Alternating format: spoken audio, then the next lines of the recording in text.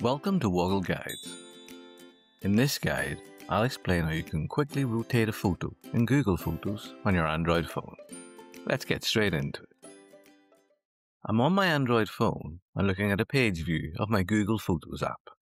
If I tap once in the app to open it, you'll see I've already selected a photo. That selected photo opens full screen. Make sure that you've chosen the photo you want to rotate before moving on from this step.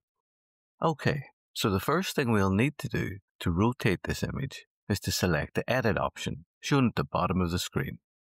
On choosing that, a number of additional options are presented, but I'm going to ignore all of these, and instead, I'm going to move along on the bottom row of the screen and choose the Crop option.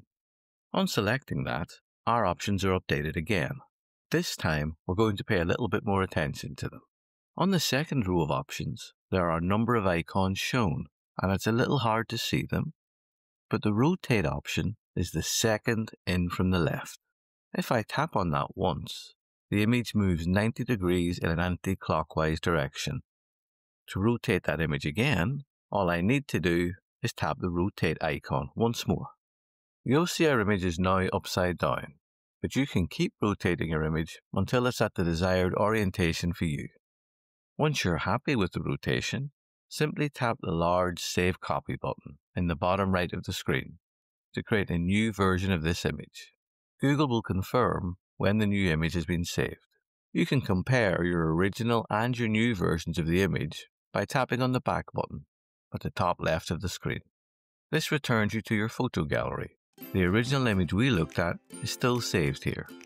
And if I swipe along to the next image in the gallery, our new rotated image has also been saved to my phone.